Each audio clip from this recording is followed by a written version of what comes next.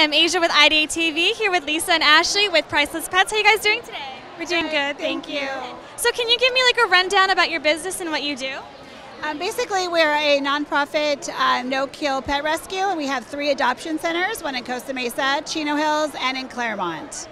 Yeah. What is your, so how many animals have you brought to this, to the expo this weekend? We brought about 50, and we've done 5 adoptions on Friday and 13 adoptions yesterday and 1 today.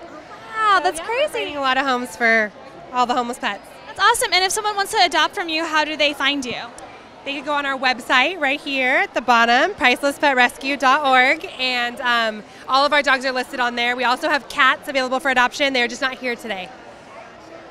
Is there anything you want to leave behind, like a tip or what is the inspiration? What inspired you to start this business? Basically, the overpopulation of pets, and just, having to get euthanized because there's just not enough space for all the dumped animals in the shelters. So we wanted to just basically do what we could do to help, get those animals out and find them homes. Well, thank you so much for spending some time with me today. I wish you the best of luck to have all the other pets adopted. Thank you so much. Thank you. This is Asia with IdeateTV.